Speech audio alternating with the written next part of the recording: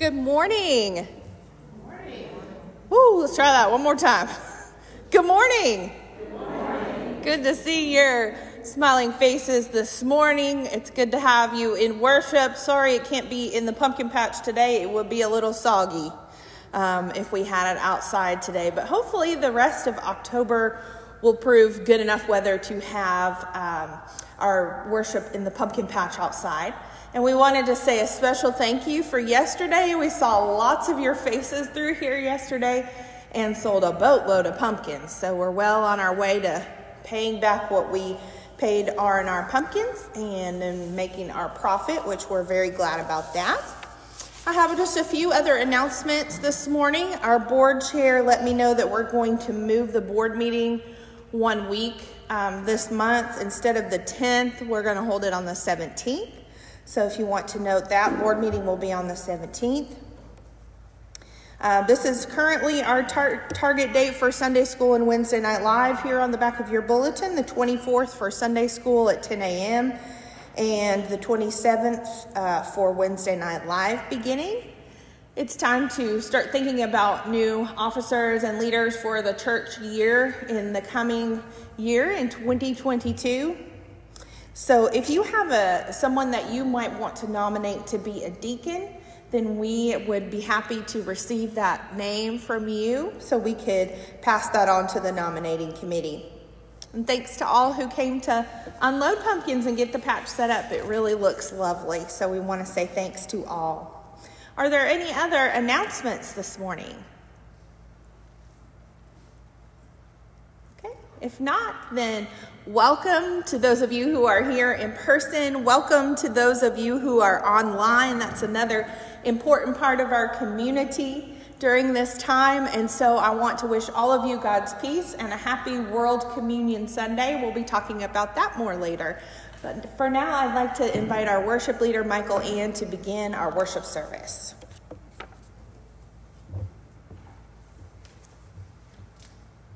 Join me in the call to worship. We gather today as the people of God, as a community of Christ followers. We gather to share word and sacrament, to discern the ways of faithful service. Where in the world shall we serve our God? At home and school and business place, in this community and throughout every land. How in the world shall we serve our God? By working toward justice where there is oppression, by offering comfort where there is pain, by sharing love where there is hatred. Why in the world shall we serve our God? Because the Spirit beckons us, because Jesus calls us to enact our faith.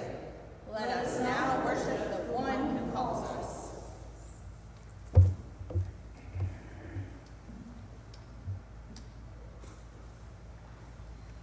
Join us in our opening hymn of praise. Stand as you're able and as you're comfortable, and we're going to sing together Gather Us In, which is on page 284 in your hymnal. We're going to sing verses 1, 3, and 4. Gather Us In.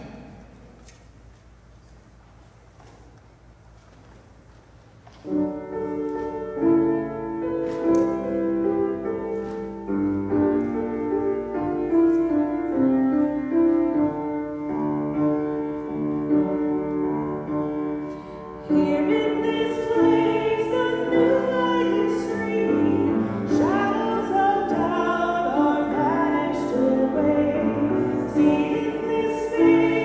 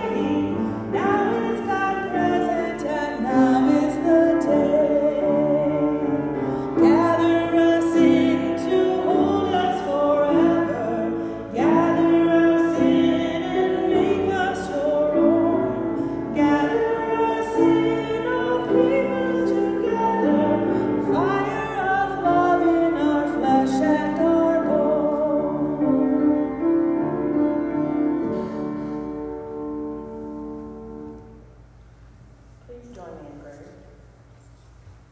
Lord God, as you spoke long ago through the voices of your prophets, speak to us here, speak to us now through the power of your Spirit and the promise of your Son, Jesus Christ our Savior. Let us pray this prayer together.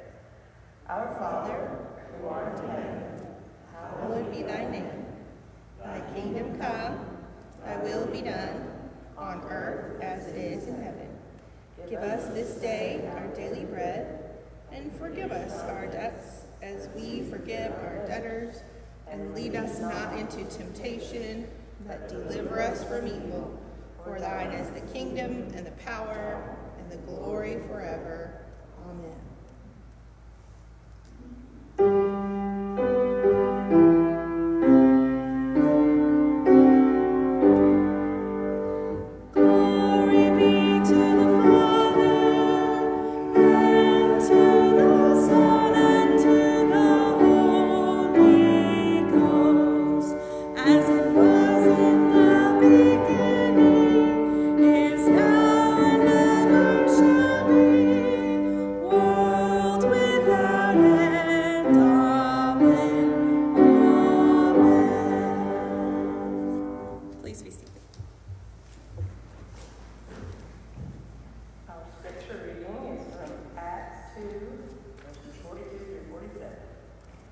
They devoted themselves to the apostles' teaching and fellowship, to the breaking of bread and the prayers.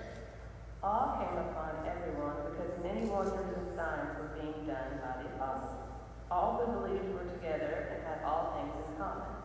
They would sell their possessions and goods and distribute the proceeds to all as any had need.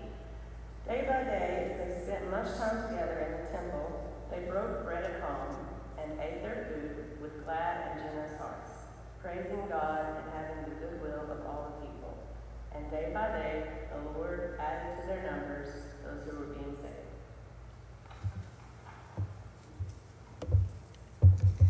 Good morning to you, children of all ages. I do want to say a special hello. I see Lillian back there. You can stay in your seat, but I wanted to say hello, and it was Lillian's birthday this week. So happy birthday to you, Lillian.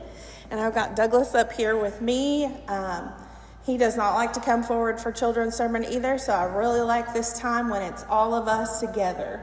So today, I mentioned it briefly, but today is a special day in the life of the church. And does anybody know what day it is? It's the first Sunday of October. World Communion Sunday, it's called. It's a special holiday that is celebrated in the church. And it's pretty neat to think that people all over the world, even those that don't regularly take communion Sunday after Sunday like we do, will be celebrating at the Lord's table today. Christians all over the world. And it's nice to remember that we are not alone in this sanctuary, that many, many others all across the world are also partaking in this. And so I thought it might be a good idea if we could lift up some places where we might like to pray for people. They can be in the United States, they can be across the world, but let's think about what kind of places are on our hearts and minds this morning. Would you tell me some of the places you would like to pray for? I'm going to write them down. Haiti. This region has had a special connection with Haiti for a while, and you all have sent several missionaries to Haiti, and they've gone through some disasters recently. So let's be lifting up our brothers and sisters in Haiti. Can you think of anywhere else that you might like to pray for people? Afghanistan? Yes, I have had the Christians in Afghanistan on my heart and mind. It's not easy to be a Christian in Afghanistan. I think I probably missed some others. Will you help me? Washington, D.C. Yes.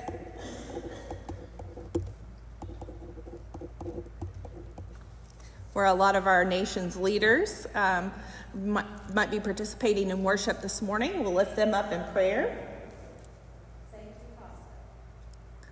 St. Jude Hospital. Oh, yes, absolutely. Thank you. St. Jude Hospital, where Jack and Ariel and Tyler are. Jack has finished his second round of chemo, I believe, and is continuing to go through treatments. Yes, let's pray for them.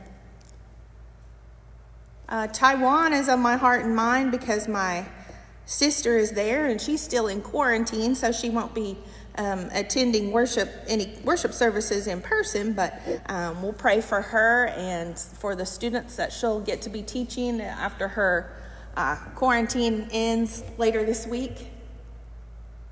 Where else? Texas. All kinds of things going on in Texas. We pray with our brothers and sisters that live in Texas that might be receiving communion at the table today.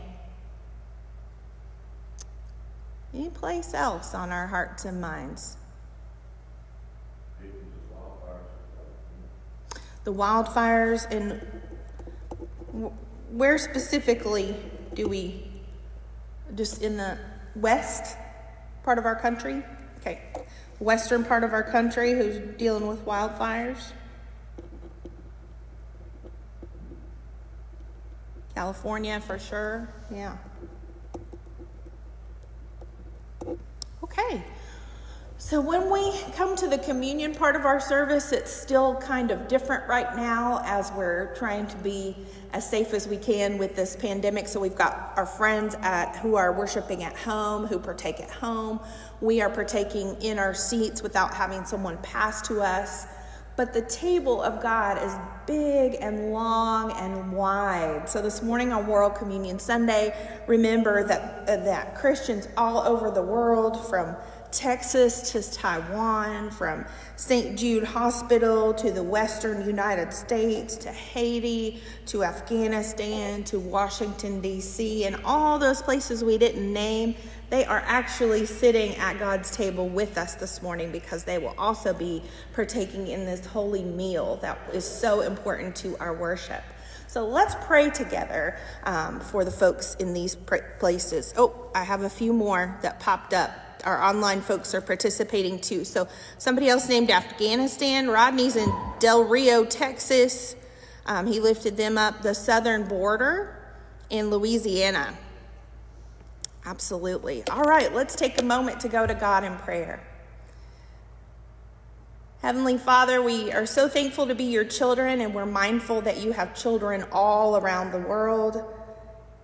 Sometimes we forget, we get so wrapped up in our lives that are right here in Roane County that we forget about all those Christians around the world who might be experiencing all kinds of different things.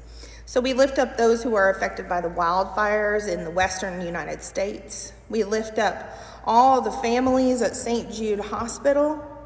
We lift up those in Taiwan, in Texas, in Washington, D.C., in Afghanistan, in Haiti, in Louisiana, and for many other places that we did not name this morning, God. We know that your table is wide and the welcome is wide. You invite anyone to come and see that Jesus is the gift to the world and that we have so much to participate in when we remember him in this sacred meal that we share together. Thank you so much for children all over the world. Watch over them and protect them, and especially those in our congregation. We give you thanks for them, O Lord, and ask you to bless each one of us. In Jesus' name, amen. Thank you. I have lots on our prayer list this morning. I've got some joys and some concerns.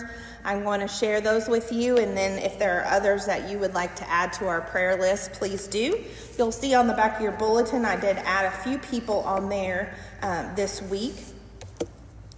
As I mentioned earlier, we had a wonderful fall festival. We can't definitively qualify this with numbers, but we had a lot of sales yesterday. It might have been our biggest fall festival day ever, so that was very exciting for our pumpkin patch.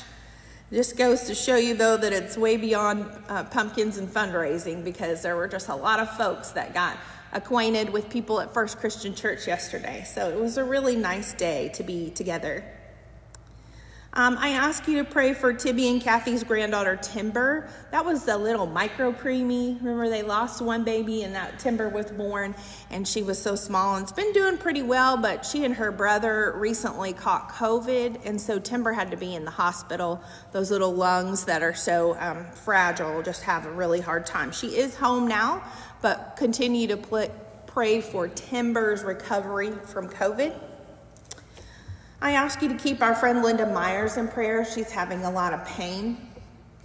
As well as our friend Sue Nip. Sue and Virgil are the disciples pastors who come, retired disciples pastors who come, and Sue's been having a lot of nerve pain and had to wait until she could get into a neurologist, so please be lifting her in prayer. I didn't ask her, but I'm going to ask you to pray for Annette because she mentioned yesterday in the patch that she's getting ready to have a knee replacement at the end of the month. So please be praying for her as she prepares for that, and be praying for her during her recovery time. Sandy Zurich was hospitalized this week with a bowel blockage, so please be lifting her up in prayer. Yes. She is still in the hospital. Okay. Hopefully home today. Good deal. Okay.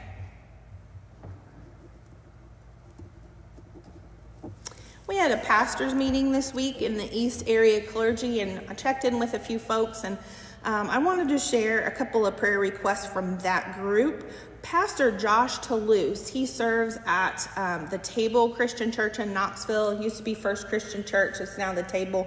He is having a horrible time with some ongoing, just chronic vertigo, and they're trying to get to the bottom of it, but I mean, he's basically homebound, and he's quite a bit younger than me. He's in his 20s. So please be lifting up Josh, and that they would find exactly what's causing that, and that he could get back to his congregation as soon as possible. And then our friend Steve Sherman, who's a pastor in Oak Ridge, his mother was diagnosed with cancer, his mom Linda, and I asked if we could lift her up. So please be lifting up Linda Sherman. COVID and all who are dealing with that. We have some folks in our congregation who are have COVID now. Thanks be to God, most of them are mild cases, but please keep those folks in mind. Sarah lifted a prayer for college kids who feel overwhelmed. It's about that time of the semester for them to start feeling really overwhelmed, so let's be praying for our college kids. Sarah Taglier's boss, Kathy Mae Martin, she's got a father who she recently had to put on comfort care. So Sarah asked if we would pray for him. Maria let us know that her cousin Joyce had a stroke, and she's doing okay. Doesn't have a lot of lasting damage from that, just weak and tired. But her husband is blind and bedbound with Parkinson's, so it's just a complicated recovery time. We want to keep Amanda's grandmother Margie in our prayers. Margie Dunn, she's on your prayer list there. She had a fall and hurt her arm and hip. She's bruised up. And then Amanda's friend Adam, he had a friend Wes that we had prayed for who was in an accident and had a broken kneecap and ankle. His mom was taking him to the doctor this week, and she got in an accident. So now there's another surgery coming on the 8th. So lift up Wes, as he's getting ready to have more surgery. Are there others that we bring this morning that we want to lift in prayer?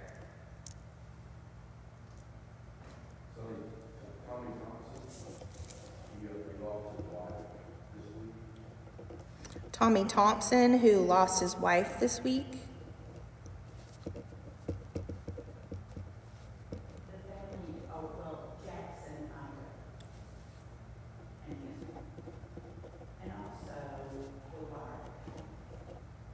What was the other one, Marsha?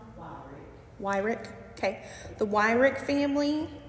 And then Jackson Igu, who's really, really having a hard time with his cancer and having a whole lot of pain. So please be lifting him up and surround his family with your prayers.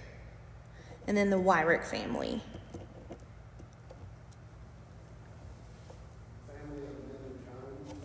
Family of Linda Jones.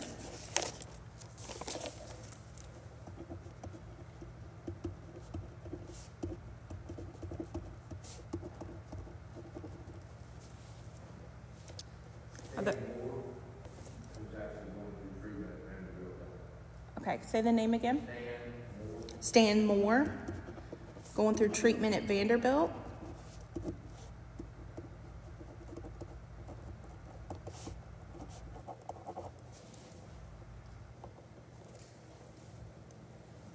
Any other joys or concerns this morning?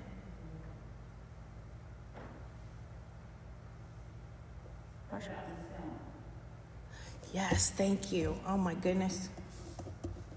Put it out, but almost failed to lift it up. Miss Velma Beckner had a fall this week and broke her hip. So she has had surgery. That surgery went well. She will be in the hospital a little bit, and then when she leaves there, we'll go to a rehab facility for a little while for healing on her hip. Thank you for reminding me, Marcia. I had 2 prayer lists this week, and when I tried to merge them, sometimes things get lost. So yes, please be lifting Miss Velma and her family in your prayers.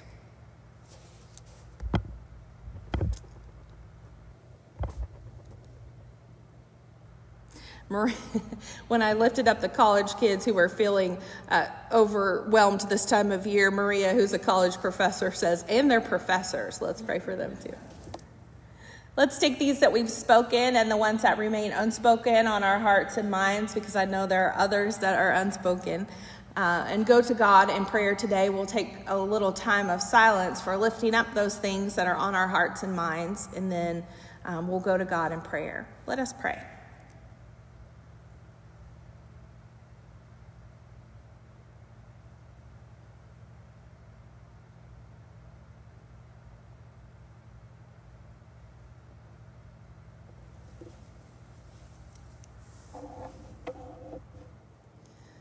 God of love, God of all the children of the world, we thank you for being our loving Father. We thank you that when the prayer list seems so long and we seem overwhelmed by all the needs, that you hold us in the palm of your hand and you hold each one of these who we have lifted up. We ask you to be with Velma, with Stan, with Linda Jones' family, the Wyrick family, with Jackson Igu's family, with Tommy Thompson as he has lost his wife, with Steve's mom, Linda, with Wes, who's preparing for another surgery, with Margie as she recovers, with Joyce, who is healing from a stroke, for Kathy's dad, who is on comfort care, for college kids and the professors who are feeling overwhelmed at this point in the semester, for all those dealing with COVID, for Josh, who is struggling with horrible vertigo, for Sandy, who is in the hospital still recovering, for Annette, who is getting ready to have her knee replacement later this month, for Sue, that you would help with that nerve pain. For Linda, we ask the same thing for the pain that she's experiencing. We ask you to lift up and strengthen Timber as she recovers from COVID. And God, we thank you and we give you praise and we give you all the accolades that come from this wonderful pumpkin patch that we have. We thank you for the fellowship that happened yesterday. We thank you for the fundraising that happened yesterday. We thank you for the evangelism, for people being invited to come to this place of worship. God, you do all kinds of things through our pumpkin patch, and we ask that you would continue to watch over it and bless it for your glory. God, today we are mindful that we are not your only children, that there are others who don't speak the same language or worship in the same way as us, and yet they are just as much your children. And today when we gather around your table, we gather with them. And we remember how much you love all of us and what it means to be your child. God, we love you and we lift all these things today in the name of Jesus, our precious Savior and your Son. In his name we pray. Amen.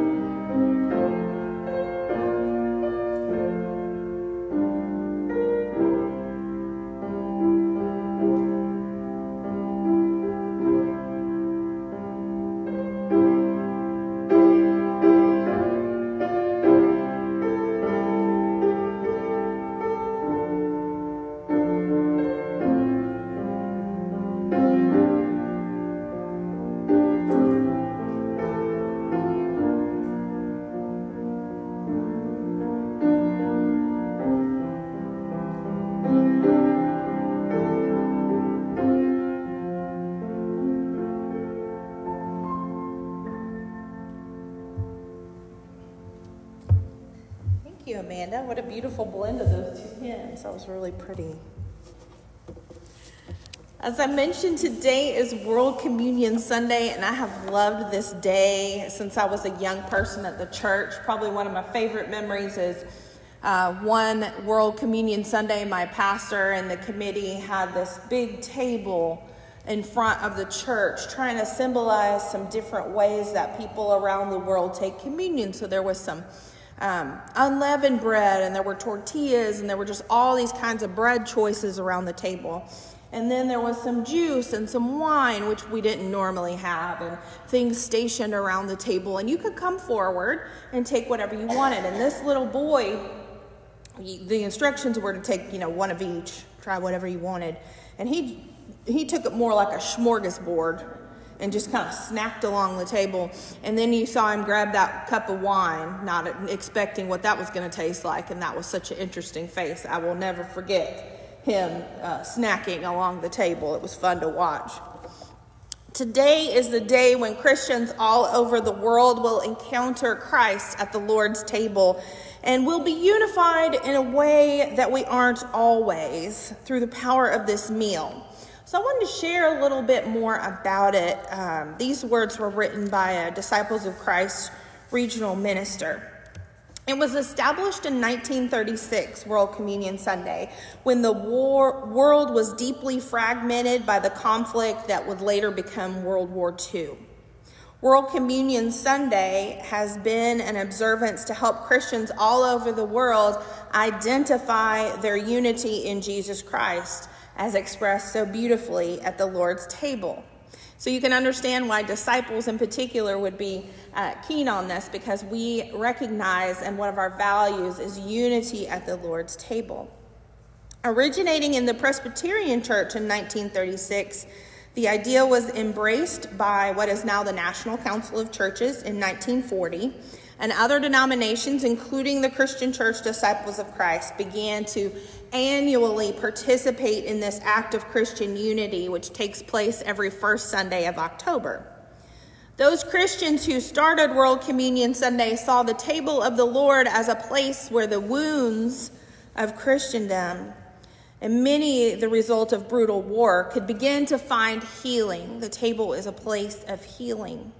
At the Lord's table, Christians in all nations of many ethnicities and languages can remember their kinship in Christ and be encouraged to live more fully as brothers and sisters in God's family. That is a remarkable vision. When I think of the context out of which the first World Communion Sunday was born, this is Pastor John's words. Look at the front of your bulletin again. Because he's going to talk about our identity statement. That's the top statement on your bulletin. And we now have a beautiful sign. Our sign on this portion of our yard was getting quite sun faded.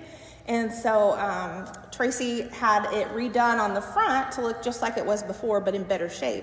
But on the back now, you have these three statements that are on the front of our bulletin. So it's something to look at and something to give people a clue about our values here at church. So Pastor John says, when I think of the context out of which the first World Communion Sunday was born, I cannot help but think of the disciples' identity statement. We are disciples of Christ, a movement for wholeness in a fragmented world. As part of the one body of Christ, we welcome all to the Lord's table as God has welcomed us.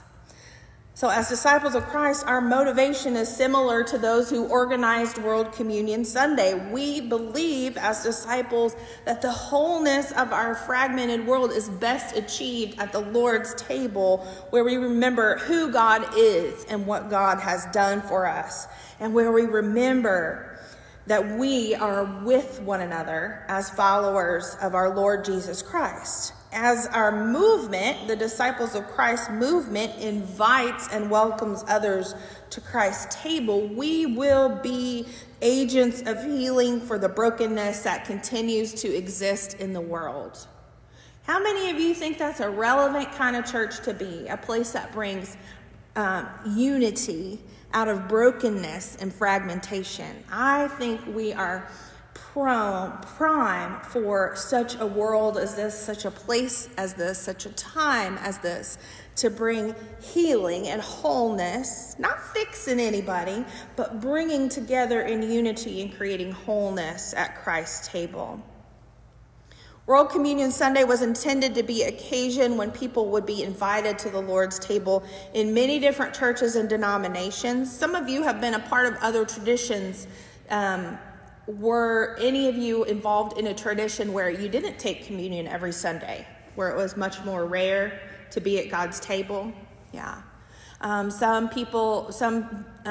traditions observe it, 4 times a year, some once a month. For us, we disciples, and especially we lifelong ones, we cannot have church without communion. We don't even know how to do that.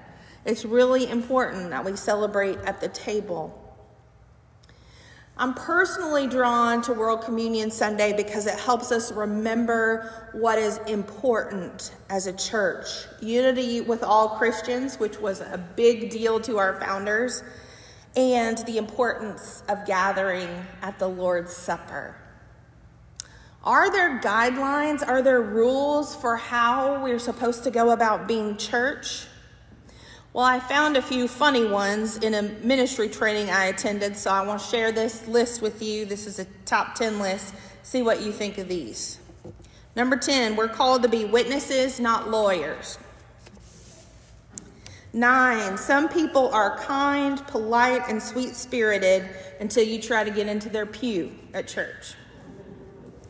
8, if a church wants a better pastor, it can begin by praying for the one it has. Thank you very much. Number 7, to err is human, to blame it on someone else is even more human. 6, some minds are like concrete, thoroughly mixed and permanently set. Number 5, quit griping about your church. If it were perfect, you wouldn't belong. Number 4, if a Savior leaves you as you were and where you are, from what has he saved you? Number 3, why do some people change churches? What difference does it make which one you stay home from? I'm stepping on some toes now. I did not write this list. Number 2, the secret of my success is that at an early age I discovered I was not God. That's from the author of this list. And number 1, every evening, turn your troubles over to God. He's going to be up all night anyway. That's a funny little list, sweet little list. It's not actually the rules for doing church together. For that, we head to our scriptures. And to me, this, I know that I say like every 4th time I preach, this is my favorite scripture. But this one is my favorite scripture for how to do church.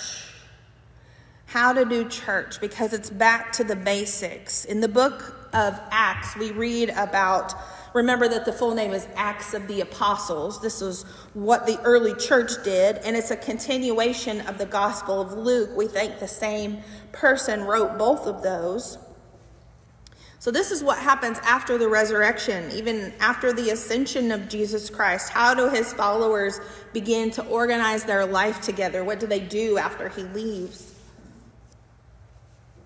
There's a new community of believers, and they are left somewhat alone. Of course, he's given them the Holy Spirit. We talk about that at Pentecost, and that's earlier in this same chapter of Acts.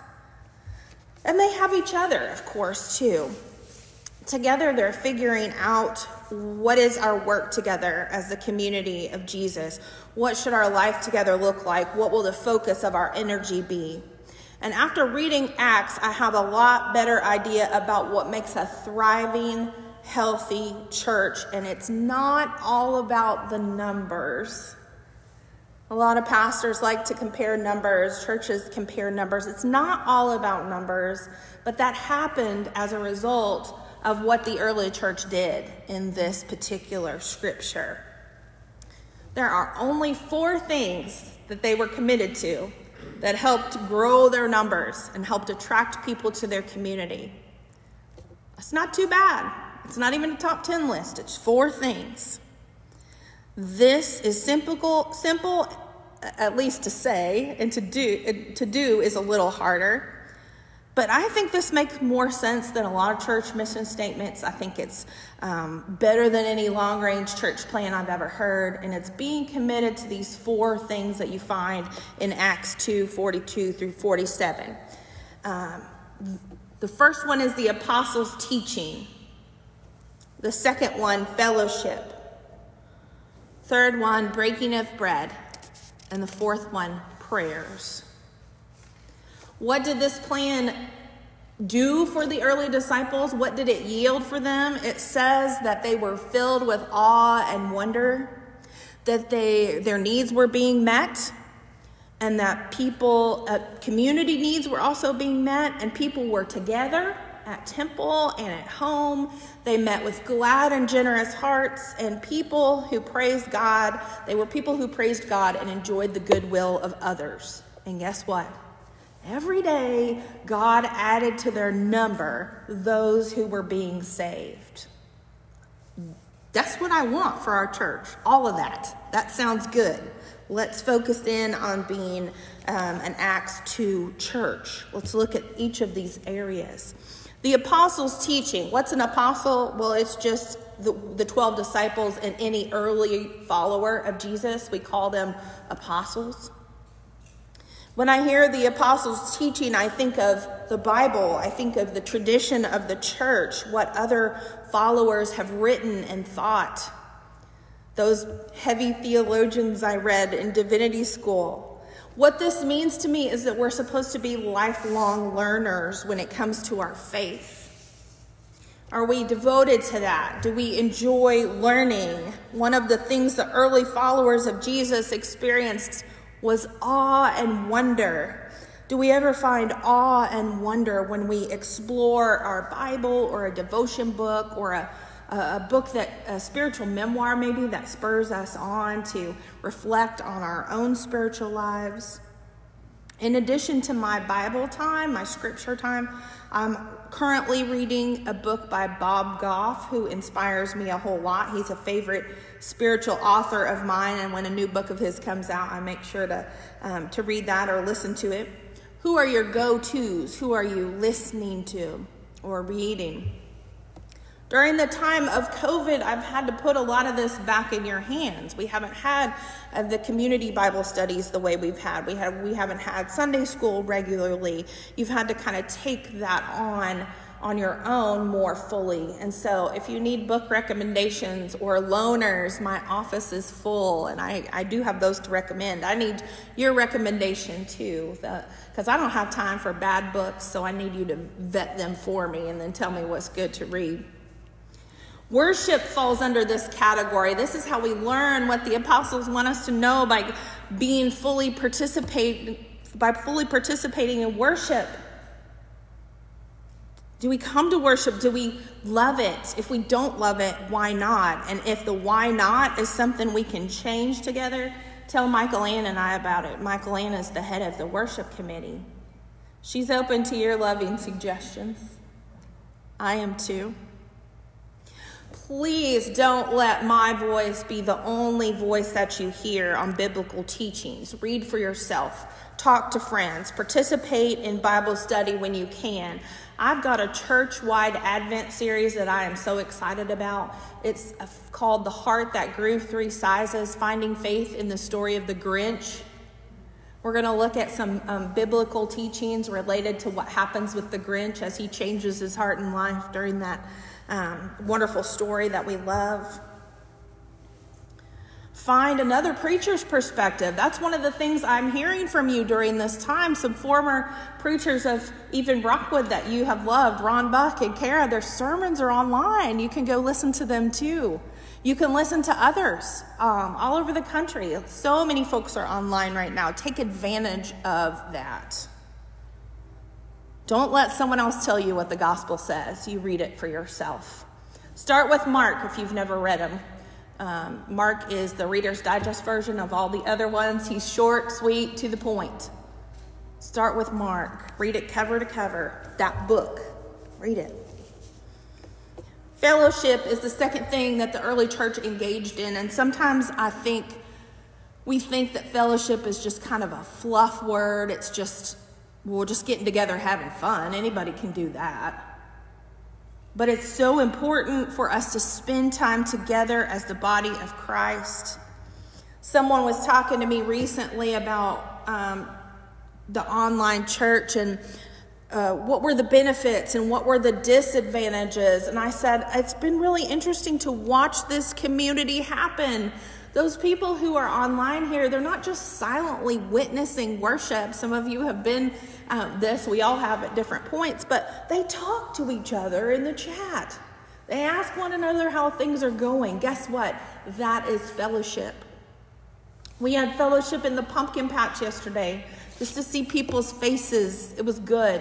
Those of you who came by, it's just good to look at one another. We're pretty good at fellowship when we're not trying to limit being together so much, because fellowship usually involves food. And we're real good at church dinners and that kind of thing. We love it. That's why we do that kind of thing. It's not just to eat. Fellowship has been hard during pandemic in all aspects of our lives, but we've done it. We've achieved it, even if it had to be in the chat and Facebook Live. There has been joyous fellowship in the pumpkin patch this week, as I said. I'm so thankful for that opportunity. It's so much more than a fundraiser. Number 3, and that's what really fits in for today, is the breaking of bread. The breaking of bread was essential to their life together in the early church. And there's a couple of meanings of this. One is breaking bread as in sharing meals together, a chili supper or beans and greens and whatever food you like. But this is also about sharing meals, providing food to folks after funeral services like we do, meals to shut-ins or folks who are going through a hard time, cancer treatment, or just a meal shared with a friend. Of course, this also means being at the Lord's table together, sharing communion, participating in the Lord's Supper.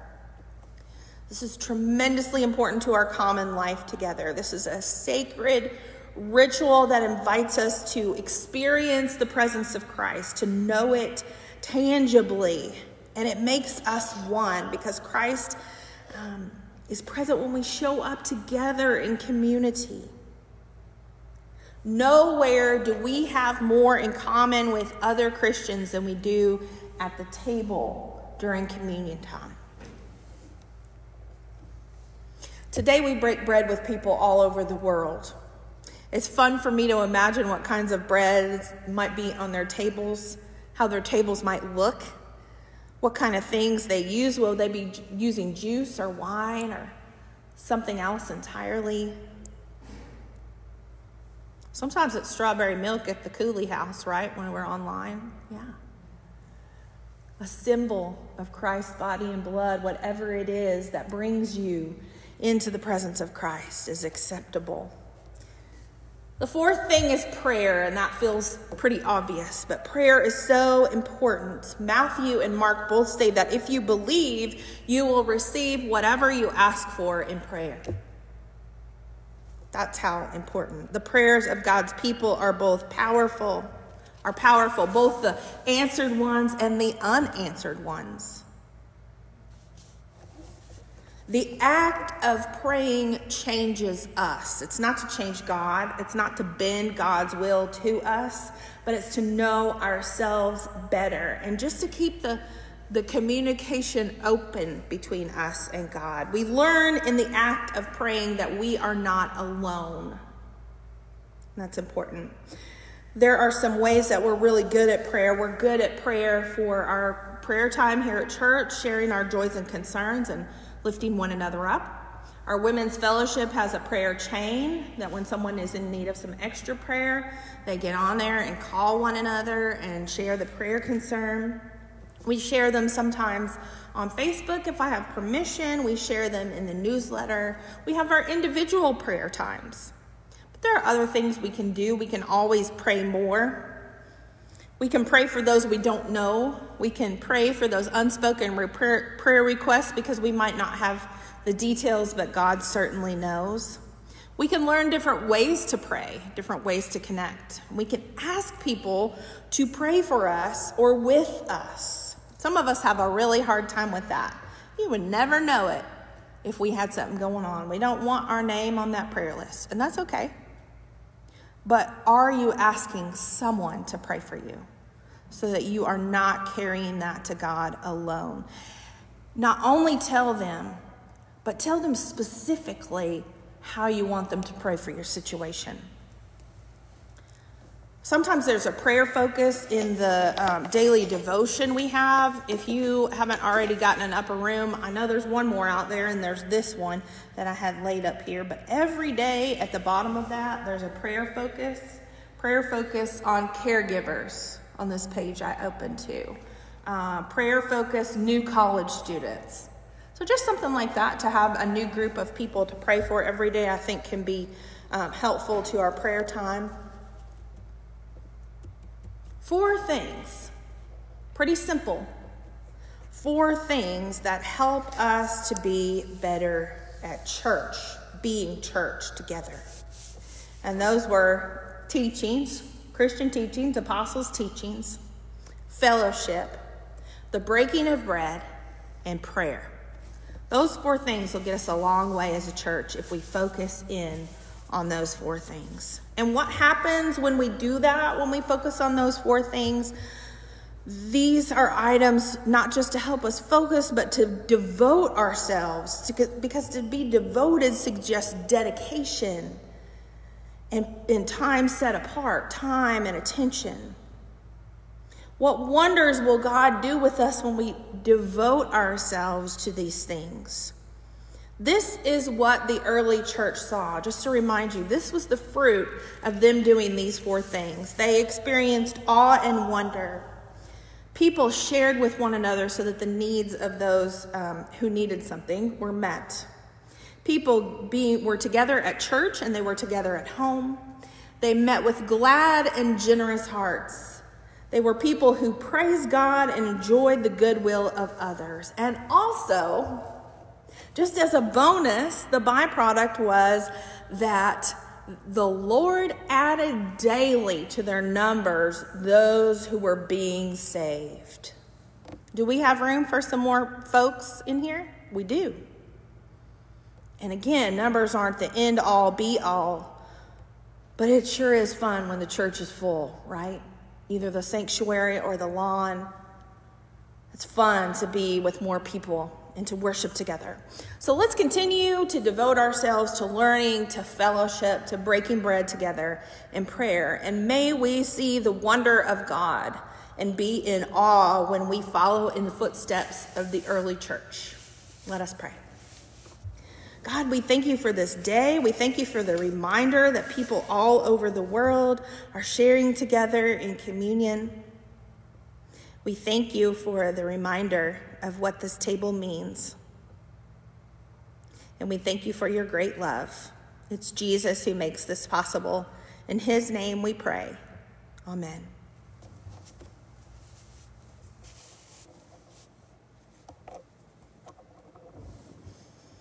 I don't know if you've had the chance to ever travel to another country where you were able to take communion with people. I got to go to an ecumenical worship service in Switzerland once, and the thing I remember in addition to communion was that they asked us to say the Lord's Prayer. The worship service was in English, but people from all over the world are in Switzerland for various reasons, and so the pastor asked us to say the Lord's Prayer in our own native language. So it was happening in all these languages at the same time. And it's just a reminder that God's church is bigger than we can ever imagine, that there are no language barriers that keep people from the table. There shouldn't be anything that keeps anybody from the table. And I'm so thankful we now have it in our yard that says all are welcome at God's table. This church is a place of welcome. This table is a place for all. And so we invite you to join in this meal, remembering your brothers and sisters all over the world today who are also partaking in this meaningful meal. As we do, we remember Jesus Christ, and we remember the night that he was to be betrayed. He gathered with his disciples in the upper room, and together they shared a meal. As they were eating, Jesus took the bread and he blessed it and broke it and passed it to them, saying, "Take, eat. This is my body, which is broken for you."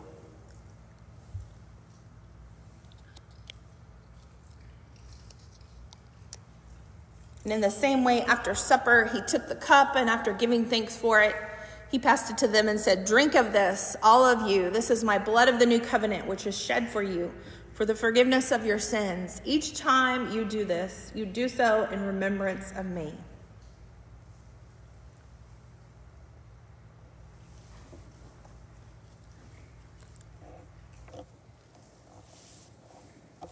God, thank you for making us one at your table.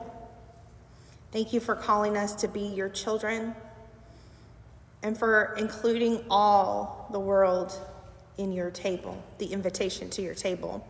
May we continue to reach out and invite others in. In Christ's name we pray. Amen.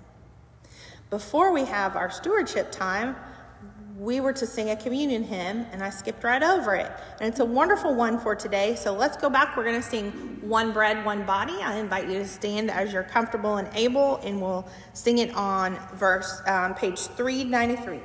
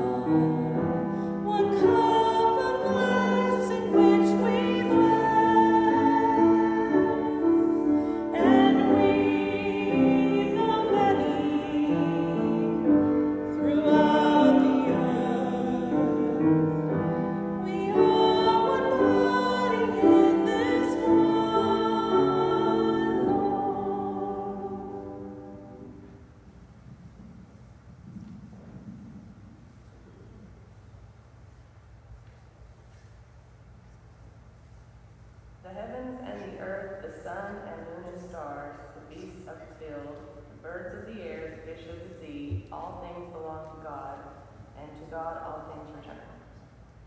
As we give our tithes and offerings today, remember that you can leave your gift in the offering boxes in the narthex, or bring it by the church office during office hours. You can mail your gift to the church or use the online giving platform, Givelify. Please join me in prayer. Lord God, you have entrusted us with the works of your own hands. Now we return these gifts to you with thanksgiving and praise. Use them all for your glory and for the good of your world. Through Jesus Christ, our Savior. Amen. As we prepare to depart from this place and go out into the world to serve and invite others to come and share, go with this blessing by one of our missionaries in Cuba. May God prosper you. May your days be long and your nights serene. May your friendships honor you and your family love you. May you eat at your table, and may you be gathered into God's embrace with a smile. In Christ's name, amen.